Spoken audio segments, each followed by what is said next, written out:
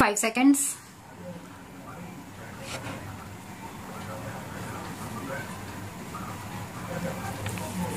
Swami Vivekananda, in a letter to Swami Ramkrishnanand, had said, "There is no chance for the welfare of the world unless the condition of women is improved. It is not possible for a bird to fly on one wing. This government believes that we can make progress with greater women's participation in India's growth story, particularly in the rural economy.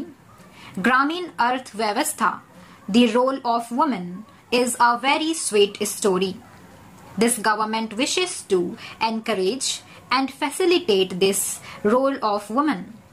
Gender analysis of the budget aimed at examining the budgetary allocation through a gender lens has been in place for over a decade.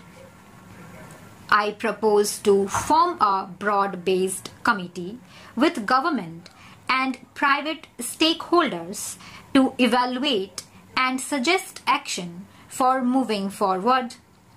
There is no segment of human life where the contribution of women is not significant.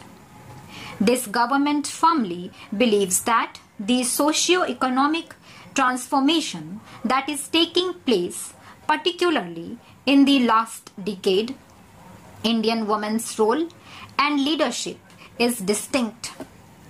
The recent elections have shown record turnout of women voters at par with men. We also have a record 78 women MPs here.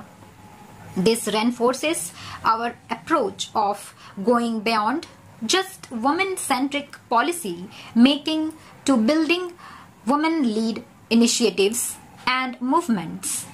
This government has supported and encouraged women entrepreneurship through various schemes such as Mudra, Stand Up India, and the Self-Help Group movement.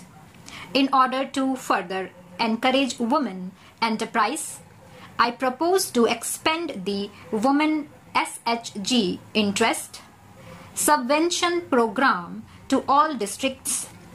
Furthermore, for every verified woman SHG member having a Jan Dhan bank account, an overdraft of 5,000 shall be allowed.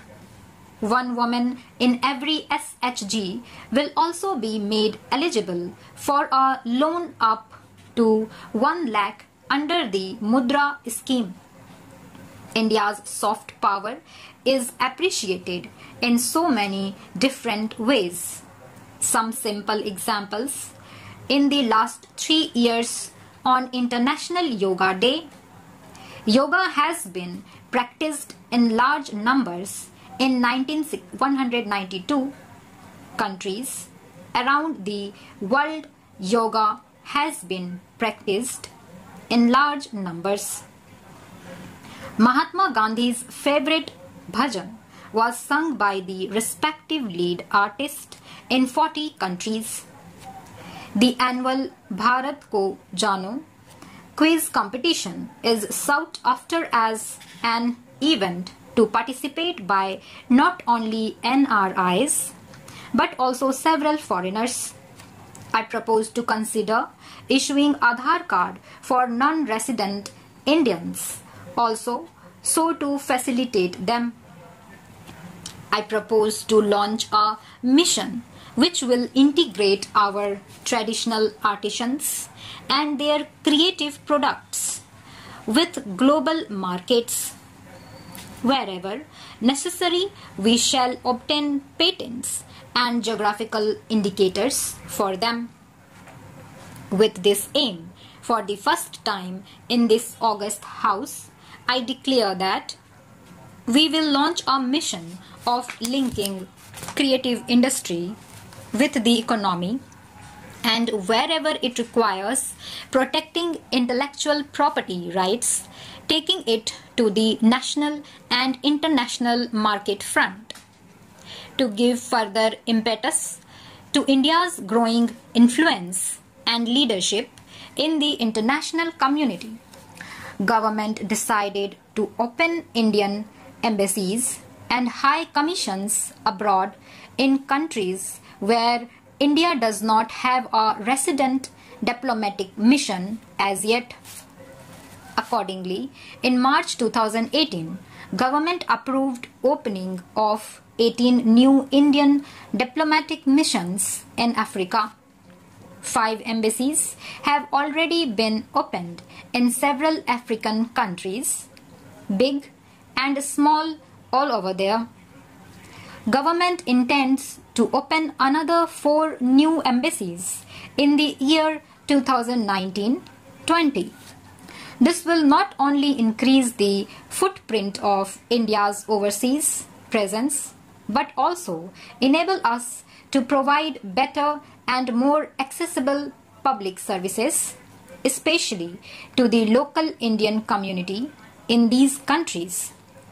In line with our ancient wisdom, India has always pursued a policy of economic cooperation with countries through bilateral and regional coordination. Indian Development Assistance Scheme provides concessional financing for projects and contributes to infrastructure development and capacity building in the recipient developing countries.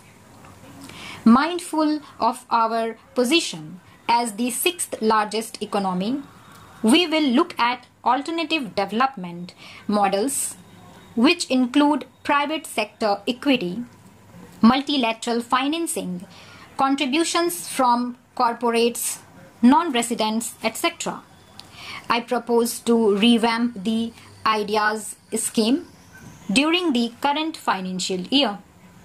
The government is developing 17 iconic tourism sites into world-class tourist destinations and to serve as a model for other tourism sites.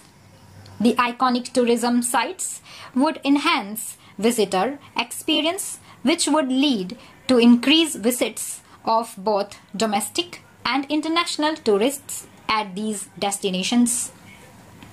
With the objective of preserving rich tribal cultural heritage, a digital repository is developed where documents, folk songs, photos, and videos regarding their evolution, place of origin, lifestyle, architecture, education level, traditional art, folk dances, and other growth details of the tribes in India are stored.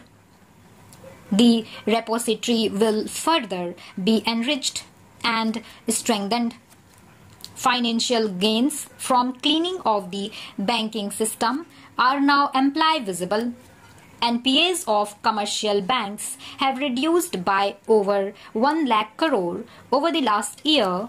Record recovery of over 4 lakh crore due to IBC and other measures has been effected over the last 4 years. Provision coverage ratio is now at its highest in 7 years.